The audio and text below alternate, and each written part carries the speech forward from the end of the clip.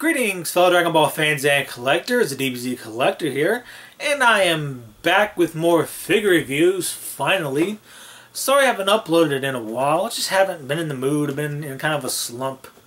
Just wanted to come home from work and just do nothing but sit in the chair and look at my computer and my TV. So sorry for that. I have a bunch of figures I'm going to review though, and soon to have more on the way, so stay tuned for those. Anyways, today we're looking at the Dragon Ball Super, the Super Warrior Special of Mastered Ultra Instinct Goku from Band Presto. Before we get to the figure, let's look at the box first, and something I always like to do. Here's the front. Here's one side. Here's the back. Here's the other side. Here's the bottom. The top.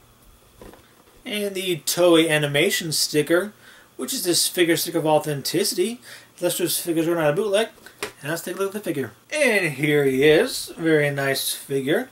He stands at 7 1/4 inches, nice size. And he comes in 2 pieces: his upper body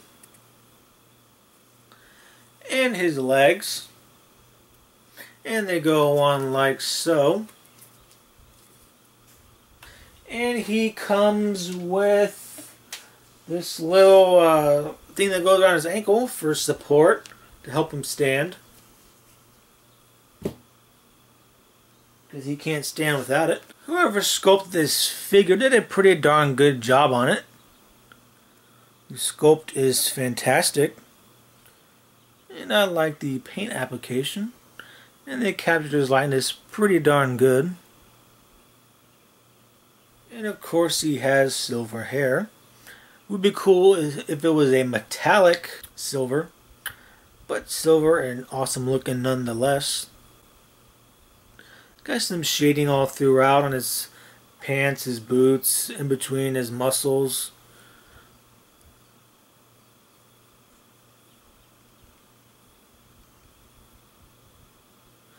One complaint is I don't like how the arms are not connected, don't blend in well with each other.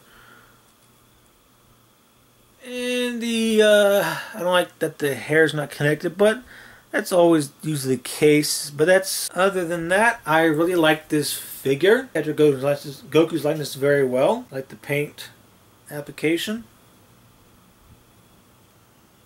That's it for this video, this review.